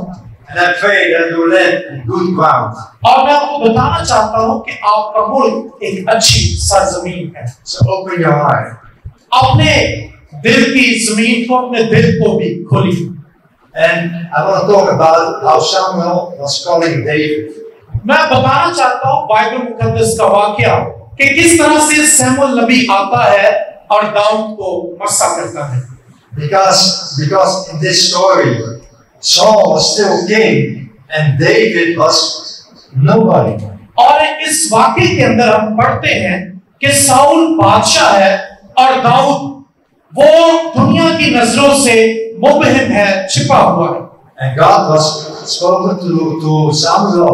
और खुदा सैमुअल नबी को आगाह करता है, कलाम करता है। Go to Bethlehem and find Isaiah. और जाकर बैतलहम चला जा और वहां पर यसी के घराने में तूने जाना है। And invite him and his sons. और यसी के घराने को जाकर ढूंढ निकाल और उसके बेटों से जाकर मिल। Because I saw a new king. क्योंकि मैं बनी इस्राएल के अंदर एक नया बादशाह देखता हूँ। So Samuel makes a plain offer and invited the father and with his sons to come. Samuel वहां पर चला जाता है, यसी को भी ढूंढ लेता है, उसके बेटों को भी बुला लेता है। And they started the ceremonial. और फिर वो कुर्बानी की रस्म अदा करता है। And the first son came. और जब पहला बेटा आता है यसी का, he was great in looking. वो देखने में बड़ा जाज़बे नजर था। Samuel was thinking that must be the one. और समूएल इंसान होने की निगाह से देखता और सोचता है कि यही है। And the Lord said no. लेकिन खुदा कलाम करके उसको बताता है कि ये वो नहीं जिसको मैं चुनना चाहता हूँ। And the second son came. दूसरा बेटा आ जाता है। And God said no. खुदा उसको भी कहता है ये नहीं। The third son came. तीसरा बेटा आता है। And the Lord says no. खुदा कहता है ये भी नहीं। And the fifth, sixth, and seventh son. और इसी तरह से सातों बेटे आ जाते हैं। And the Lord says no. और खुदा सातों के लिए नो कहता है। Samuel was thinking. समूएल कहता है खुदा क्या चाहता है? And he says, do you have more sons? Is this it? और यसी को पूछने लगता है, बस तेरे इतने ही बेटे हैं? And he said, no, we a young boy left. He's just on the field. और वो कहता है हाँ एक छोटा सा बेटा भी है और वो खेतों में भेड़ बकरियां चरा care of the sheep. और वो भेड़ बकरियों की रखवाली करता है. Bring him to me. जाओ उसको लेकर आओ. So they sent people to David to bring him to Samuel. और फिर उसको बुलाया जाता है, शमूएल के सामने हाजिर किया जाता है. And David has nice hair. Dawood के बाल बहुत खूबसूरत थे. Beautiful eyes. उसकी आंखें भी बहुत पुरकशिश. Was a handsome boy. और वो एक खूबसूरत लड़का था. And the Lord said, "This is the one." खुदा कहता है कि यही है जिसको मैं बनी इस्राएल का बादशाह बनाना चाहता हूँ. Take the ornament and put all over his face. वो एक सींग के अंदर तेल भरता है और उसको मसाज कर देता है. And he did it in a circle for all the other sons. और यसी के बाकी बेटे भी वहीं पर मौजूद थे जब शमूएल उसको बादशाह होने के लिए चुनता है. And he kissed him. और वो देखते हैं. And the spirit of the Lord खुदावंद का रूह वहां पर होता है. came over David. दाऊद के ऊपर जोर से आ जाता है. And prepared him और kingship what was coming. और उसको बादशाही के लिए तैयार करता है. वो ताकत वो लियाकत उसको बख्शता है. But why did God choose David? लेकिन सवाल ये उठता है कि खुदा ने दाऊद को ही क्यों चुना? Because God saw something what we don't see with our eyes. क्योंकि खुदा अपनी आंखों से दाऊद के अंदर कुछ देखता है जो इंसान को नजर नहीं आ रहा था. Now listen good. When David was taking care of the 100 sheep. जरा गौर से सुनिए कि जब दाऊद खेतों के अंदर भेड़ बकरियां की निगहदाश्त करता था उस वक्त क्या होता? And if a lion of a bear took one sheep. अगर वहां पर शेर आ जाता, रीछ आकर उसकी किसी बर्रे को भेड़ को उठाना चाहता, He was running after the lion or the bear. तो वो परवाह नहीं करता वो शेर बब्बर है या वो रीछ है. Then he take him by his beard. और वो जाकर उनके मुंह से जाकर अपने भेड़ को निकाल लेता, उसको मारता. And save the sheep. और अपनी भेड़ को बचा लेता. And if the lion or bear were running or attack David, और अगर शेर या रीछ दाऊद के ऊपर हमला करना चाहता, David kills the lion. तो वो उसको मार ही देता, फाड़ देता था. So God saw what was in David's heart. खुदा दाऊद के दिल को देखता है. He was able to take care of his people. वो अपने लोगों की फिक्र कर रहा था. Because it's from his people who were lost. क्योंकि वो एक जो शख्स है उसको भी प्यार करता है जो खोई हुई भेड़ की तरह खो जाता है. David will find him. लेकिन दाऊद की तरह वो देखता है जैसे दाऊद बचाता है, हमारा खुदा भी वैसे ही इंसानों को. So I want to encourage you. मैं आपको हौसला अफजाई देना चाहता हूँ. Listen, doesn't matter where you are. कोई फिक्र की बात नहीं आपका ताल्लुक किस इलाके से है. In the position that you have. लेकिन आपके पास क्या है इसकी भी परवाह ना करें. What job you have. क्यों कौन सी नौकरी आप करते हैं? If the Lord gives you the job that you have to do. अगर खुदा ने आपको वो नौकरी बख्शी है जो आप कर रहे हैं तो वो खुदा की तरफ से है. Then do it like David. Amen. तो दाऊद की तरह उसको कीजिए. आमीन. पूरे दिल के साथ. Amen. आमीन. Thank you very much. अभी मैं गुजारिश करूंगा कि RCU के जनरल सेक्रेटरी जनाब शिराज भट्टी साहब आपकी जोरदार तालियों में सामने आएंगे और वो अपनी करार प्रस्ताव करेंगे। मैं तमाम आने वाले मोअज़्ज़ीन को दिल की गहराइयों से खुशामदीद कहता हूँ। ख़ास तौर पे किंग टेलीविजन के चेयरमैन इज्जत माब जनाब पास्टर जॉन एडी साहब को और अपनी प्यारी बहन वजीर चल को खुशामदीद कहता हूँ कि इन्होंने हमारी दावत को कबूल किया, हमेशा हमारे साथ मोहब्बत का इजहार करते हैं और ज़रूर तशरीफ लाते हैं। इसी तौर से मेरे लिए आज ये बड़ी फ़ख्र की बात है कि जैसे अदीब बता रहे थे कि हम लोग RCU के पायनियर्स में से हैं, तो हम लोगों को बड़ी बातें हुआ करती थी, क्योंकि जिस वक्त हम लोग एजुकेशन ले रहे थे उस वक्त जाहिर है हमें भी इतनी अवेयरनेस नहीं थी। We are belong to a village, हम लोग एक मतवस्त घराने से ताल्लुक था और दूसरा गांव से बिलोंग करते थे, तो ये बिल्कुल नहीं पता था कि CSS क्या है, ना ये पता था कि PMS क्या है, कॉम्पिटिटिव एग्जाम्स के बारे में कुछ नहीं पता था।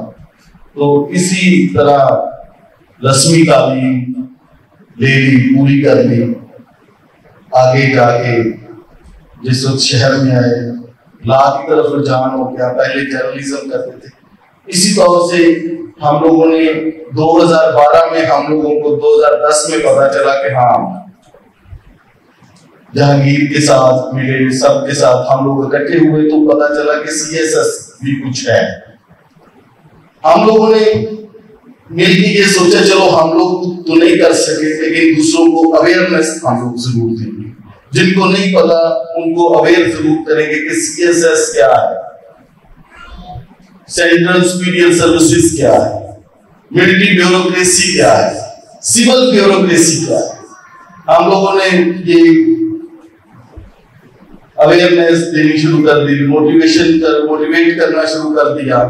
तो लोगों ने, बहुत सारी तंजीमों ने, बहुत सारे जो एक्टिविटीज थे उन्होंने, बहुत सारे भाइयों ने हम लोगों को ये तनकीद का निशाना बनाया कि ये खुद क्या है, खुद तो कुछ है नहीं। दूसरों को ये कह रहे हैं कि अपना सिविल ब्यूरोक्रेसी में आए, मिलिट्री ब्यूरोक्रेसी में आए, ब्यूरोक्रेट्स बने ताकि आप कौम अपलिफ्ट हो, खुद क्यों नहीं करते। तो अमून इमानुएल हम में से एक हैं जो कि आज इस टास्क को अचीव कर सके, इस गोल को अचीव कर चुके हैं। तो ये RCU के लिए, क्रिश्चियन कम्युनिटी के लिए, हमारे लिए, सब के लिए ये प्राइड है। खुदा इनको बरकत दे। और जिस वक्त जिस दिन ये हुआ तो अमून ने मुझे और जहांगीर को कॉल करके बताया, तो हम लोगों ने कहा चलेंगे आज हमारे लिए कुछ ताने, कुछ बातें कम हो गई कुछ बातें कम हो गई हैं। तो खुदा का शुक्र है कि आज अमून कस्टम इंटेलिजेंस के इंस्पेक्टर हैं। खुदा उनको बरकत दे। और मैं गुजारिश करूंगा कि अमून सामने आएंगे और pastor John AD, sister Rachel and my self present the appreciation award from RCU and chairman on behalf of the Mr. Chairman Mr. Shakil Jahangir की तरफ से मैं उनको प्रेजेंट करूंगा और हमारे मेहमान खुसूसी मिलकर अमून को एप्रिसिएशन शील्ड देंगे। चूंकि इंटेलिजेंस ऑफिसर पाकिस्तान कस्टम्स में जो है कोई बोर्ड मेंबर की सीट जो है वो राइजिंग क्रिश्चियन यूनियन के अंदर जो है वो नहीं रख सकता, लेकिन मैं जो है वो इनकी एडवाइजरी कमेटी को जो है वो हमेशा हेड करूंगा, क्योंकि जिस तरह अदील गोहर असिस्टेंट डायरेक्टर कह रहे थे कि he is one of the founding members of RCU, तो definitely I'm also the one that is one of the founding members of Rising Christians Union. So I want to designate the presidency from my side to Brother Shiraz Bhatti. I would request to call upon Shiraz Bhatti to please come forward, and I would request at the sham to please present the bouquet. Zordar taaliyan.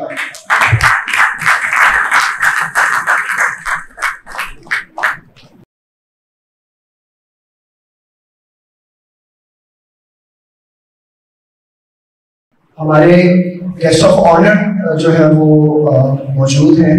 हमारी Christian community के लिए जो है वो बाइस फ़ख्र है, और ना सिर्फ मुल्क पाकिस्तान में बल्कि पूरी दुनिया में खुदा के कलाम को फैला रहे हैं, और बहुत सारी जिंदगियां तब्दील हो रही हैं। मैं बहुत सारे क्रूसेड्स की जो है वो पिक्चर्स मैं देखता रहता हूँ और मैं देखता हूँ कि बहुत सारे लोग जो है वो बरकतों को हासिल कर रहे हैं। आप सबकी पुरजोर तालियों की गूंज में मैं दावत देना चाहूँगा पास्टर जॉन एडी और सिस्टर रेचल को। आप सबकी पुरजोर तालियों की गूंज में। Praise God. Good evening, everybody. आप सबको को सलाम। I believe are you ready to sleep now? जैसे लग रहा है जैसे सोने के लिए आप सब लोग तैयार हैं। Amen. तैयार है आप लोग सोने के लिए? अगर नहीं तैयार तो जोरदार तालियां सबसे पहले राइजिंग क्रिश्चियन यूनियन के लिए, पहले होम के लिए और सारी टीम के लिए, और जोरदार तालियां पहले भाई जहांगीर के लिए होना चाहिए। ये तालियां इतनी ठंडी हो गई है, अमेरिका बहुत दूर है, तालियां कैसे पहुंचेंगे? जोरदार तालियां बजाएं क्योंकि जो बीज पहले भाई जहांगीर ने बोया था आज हम वहां से पौधे देख रहे हैं, फल निकल रहे हैं और सारा इज्जत जलाल हम यीशु के नाम पर देते हैं। Praise the Lord. We really want to appreciate our brother Amon. भाई अमून की हम हौसला अफजाई करते हैं And we pray that God will bless you more. और हम इनके लिए दुआ को है कि खुदा आने वाले दिनों में इनको और ज्यादा सरफराज भी करे और सरबलंद भी करे। But as we are gathered in this place, जब हम इस जगह पर इकट्ठे हुए हैं, I really want to point out something मैं कुछ आपके आगे रखना चाहता हूँ, कुछ बातें which is very important for every believer. हर ईमानदार के लिए जो जानना और समझना बहुत ही जरूरी Even है। you are a pastor or you are in the social activists. बेशक आप सोशल काम के अंदर हैं या आप पास्टर सहबान के काम के अंदर हैं। It does not matter in what category you are performing right now. जिस भी जिंदगी के अंदर किरदार को आप अदा कर रहे हैं, आज इन बातों को जानना बहुत जरूरी है। So I believe these 3 minutes will talk to your life. मेरा ईमान है कि हम 3 मिनट आपकी जिंदगी से बात करेंगे और आपको बरकत मिलेगी। As God creates you, जैसे कि खुदा ने आपको बनाया, तख्लीक किया, there is a purpose in your life. आपकी जिंदगी में उसका एक मकसद था। When I take birth, जब मैं पैदा हुआ, I was finding a purpose of my life. What is the purpose of मैं my life? अपनी जिंदगी के मकसद को ढूंढ रहा था कि मैंने क्या करना है। When every person born, जब हर एक शख्स पैदा होता है, God has given a purpose for every life. खुदा ने हर एक जिंदगी में उसके मकसद को पहले ही रखा होता है। And what is the purpose of your life? आज आपकी जिंदगी का क्या मकसद है? What God is expecting from your life? खुदा आपकी जिंदगी से क्या तवक्को कर रहा है? I already said, even you are a pastor or you are in the other category, it is for you. मैंने आपको पहले ही बता दिया है, बेशक आप रूहानी शोबे के अंदर हैं या आप समाजी कामों के अंदर हैं। I want to bring you in the Bible. मैं आपको कलाम मुक़द्दस में से बताना चाहता हूँ। Let's go to Mark 11, verse number 12. आया देखें मरकज की इंजील उसका 11वां बाब उसकी 12वीं आयत क्या कहती है। यहाँ पर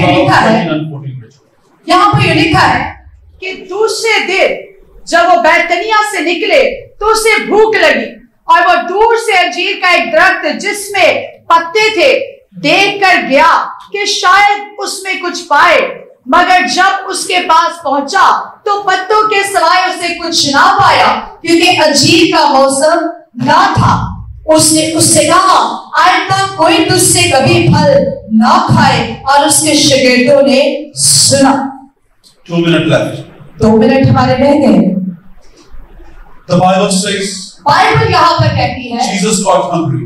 कि यीशु को यहाँ पर भूख लगी। And he saw the tree of fig. और उसने वहाँ पर एक अंजीर के दरख्त को देखा। And when Jesus reached out to that tree, और जब यीशु उस अंजीर के दरख्त के पास पहुँचा, he was searching a fruit in that tree. वो उन पत्तों के अंदर तलाश कर रहा था फल को। But he didn't find any fruit in the fig tree. लेकिन उसे अंजीर के दरख्त में फल नहीं मिला। I want to tell you, people of मैं God, आपको बताना चाहता हूँ, when Jesus come to your life, जब यीशु आपकी जिंदगी के पास आता है, when Jesus saw your life, जब यीशु आपकी जिंदगी को देखता है, Jesus is expecting a fruit in your वो life. आपकी जिंदगी से भी फल की तवक्को कर रहा है। You are a pastor, बेशक आप पासवान हैं, you are a lawyer, बेशक आप लॉयर हैं, you are in the bureaucracy.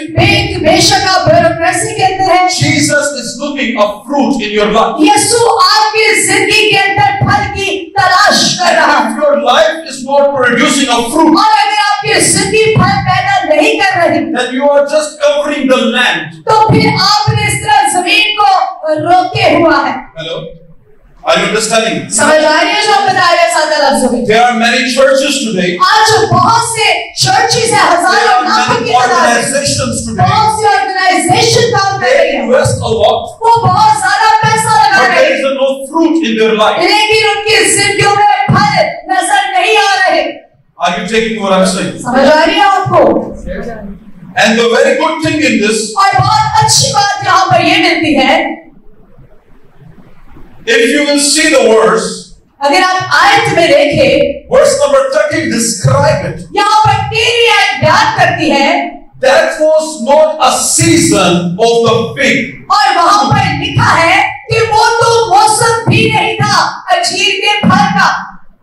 Still, Jesus is expecting a fruit. लेकिन यीशु फिर भी वहाँ पर अंजीर का फल ढूंढ रहा था। It does not matter what you are dealing with your life. बेशक आपकी जिंदगी में कुछ भी चल रहा हो। You will say, Pastor, I don't have a finances to आप कहेंगे पादरी साहब मेरे पास तो पैसे नहीं है।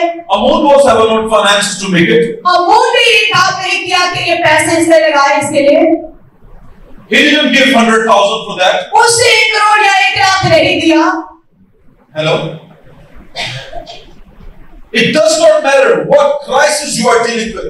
जिस भी मुश्किल हालात का आप सामना कर रहे हैं, It does not matter what season you are dealing with. या कोई भी मौसम आपकी जिंदगी में चल रहा है, God is expecting the fruit from your life. It doesn't matter what is it. कोई भी मौसम हो या हालात हो, खुदा आपकी जिंदगी से फल की तलाश कर You रहा है। are a pastor, you have to produce fruit. आप पासवान हैं तो आपको भी फल पैदा करने हैं। You are a judge, you have to produce a fruit. आप अगर जज हैं, आपको भी आगे फल पैदा You are करने in the हैं। intelligence, you have to produce a fruit. आप इंटेलिजेंस के अंदर हैं, आपको भी आगे फल पैदा करने हैं। As Rising Christian Union produced a fruit. जैसे कि राइजिंग क्रिश्चियन यूनियन जो है वो आगे शाखों को फलों को पैदा कर रही है। Jesus is expecting the fruit from your life. यीशु आपकी जिंदगी से भी ऐसे ही फल ढूंढ रहा है। Amen. आमीन। Are you understanding? समझ आई है आपको? Don't become a tree that is just covering the land. एक ऐसा पौधा मत बने, दरख्त मत बने जो जमीन को रोके हुए है। Become a tree which will produce a fruit. एक ऐसा फल, एक ऐसा दरख्त बन जाए जिसके अंदर से फल ही फल नजर आए। Amen. Amen. If you are a pastor, अगर आप पासवान हैं, find out the people in your congregation. आप अपनी कलीसिया के अंदर लोगों की तलाश करें। If you are a lawyer, अगर आप वकील हैं, लॉयर हैं, find out the people in your area. आप अपने अदारे के अंदर, ऑफिस के अंदर लोगों की तलाश You are करें। an IT person, find out the people. अगर आप IT का काम करते हैं, वहां पर अपने अदारे में, ऑफिस में लोगों को ढूंढने उन्हें तैयार करें। Amen. आमीन। May God bless you. खुदा आप सबों को बरकत दे। And I pray this message will bring a fruit in your life. और मेरा ईमान है कि आज का पैगाम आपके जिंदगी में फलदार साबित Let हो। us pray. आइए अपने हाथों को उठाइएगा, हम मिलकर दुआ करते हैं। Father, I pray in the name of Jesus. ऐ बाप, हम तेरे नाम से दुआ करते हैं। And we bow to you. हम तेरे आगे झुकते हैं। We worship your name. हम तेरी हम्द करते हैं, तेरे Because the नाम को Bible जपते हैं। says it is above all the names. क्योंकि कलाम कहता है कि तेरा नाम सब नामों से आला है। Father God, I rabi, I declare that name over every person's life. ऐ बाप, जितने भी यहाँ पर इकट्ठे हैं, जमा है, हर एक जिंदगी पर तेरा नाम चाहते हैं। In the name of Jesus, यीशु के I नाम से। declare a prosperity, और इनके लिए बढ़ोतरी को चाहते हैं, wisdom, हिकमत को चाहते हैं, Father God, faith, ऐ बाप, और ज्यादा कामयाबी को चाहते हैं, health, अच्छी सेहत को मांगते हैं, wealth, अच्छी दौलत चाहते हैं। in Jesus' name. यीशु के नाम से। When they will leave this place, जब ये इस जगह से जाते हैं, your anointing will cover them. ऐ बाप, तेरा मस्सा इनको संभाले रहे। And they will flow in your anointing. और ऐ बाप, तेरी हजूरी के अंदर ये आगे बढ़े। In Jesus' name. मसीह के कादर नाम I से। pray for RCU. ऐ बाप, हम दुआ करते RCU के लिए। Father God, you will keep using them. ऐ बाप, इनको इस्तेमाल कर So we will serve you, Father. ताकि हम मिलकर खिदमत करें And Pakistan shall be saved. और पाकिस्तान तेरे नाम से बच जाए। In Jesus' name. यीशु के नाम से हम दुआ मांगते हैं। And the God people और say, सारे ईमानदार अपने दोनों हाथों को उठाइए और मिलकर कहिए Amen. आमीन। Can I have amen? आमीन की आवाज नहीं आई, क्या कहेंगे? आमीन। आमीन। खुदा आप सबों को बरकत दे। और एक बार फिर खुदा के बंदा कहकर अमून का शुक्रिया अदा करना चाहते हैं। और जब मैं यहाँ पर बैठी थी तो मैं सोच रही थी कि मैं भी एक माँ हूँ, और माँ होते हुए हम भाई अमून के लिए तो बहुत ज्यादा तालियां बजा रहे थे, उनको अप्रिशिएट कर रहे थे, लेकिन किस तरह से आज भाई अमून यहाँ पर पहुंचे हैं ये कोई शख्स नहीं जानता। हम सिर्फ एक सितारे को देख रहे हैं, लेकिन जो उसके नीचे डंडा जिसने खड़ा किया होता है हमारी नजर उसके ऊपर नहीं पड़ती, और वो है प्यारे भाई की वालदा। इन्होंने धूप भी देखी है, इन्होंने छाव भी देखी है, इन्होंने भूख भी देखी है, इन्होंने हर एक चीज प्यारे भाई अमून की देखी है। शायद समटाइम फीस देने के लिए पैसे ना हो, ये रोती हूँ, मेहनत करती हूँ, कमाती हूँ, अपने शौहर के साथ रोती हूँ कि कैसे अपने बच्चे को पढ़ाना है। शायद बच्चा सो रहा हो, उठ ना रहा हो, लेकिन माँ है जो उसको हरा रही होगी कि उठ जा, सुबह तेरा पेपर है, तूने देना है, तूने जल्दी पहुंचना है। माँ है जो कपड़े प्रेस कर रही होगी बड़ी खुशी खुशी, आज मेरे बेटे ने पहली बार एग्जाम देने के लिए जाना है। ये किसने किया है? ये सारी मेहनत का फल मैं समझती हूँ कि उसकी वालदा है।